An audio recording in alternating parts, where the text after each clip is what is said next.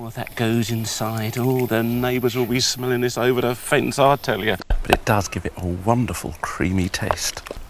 And then give your meat a good old rub. Yeah, boy! Just fork down, take out all the juice and put it on top.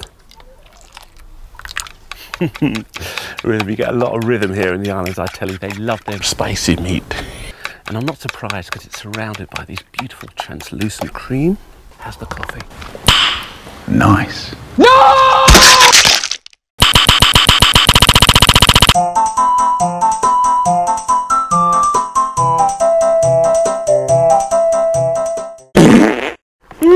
The aroma is a bit special.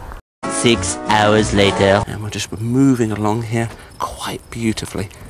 Really work that meat together, penetrate through. Really just fill up your lamb because the flavour you carve into it at the end is to die for. And that's it. Often a lot of my friends come round and they always ask for this. Oh, Ainsley, are you doing that lovely lamb special? I said, yes, indeed, I am.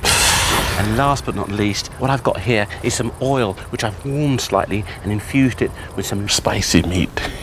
Yeah, boy. And, I say that's a bit special. Now just shake a little bit of that on the top there like that. There it is. Beautiful. There we go. There is a little bit more oil. But extravagant me there with the old oil. And again, another little bit of a rub there. Rubbing that in, that oil.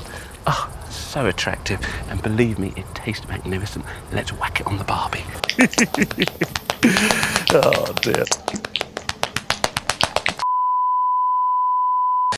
And reveal that juicy flesh inside.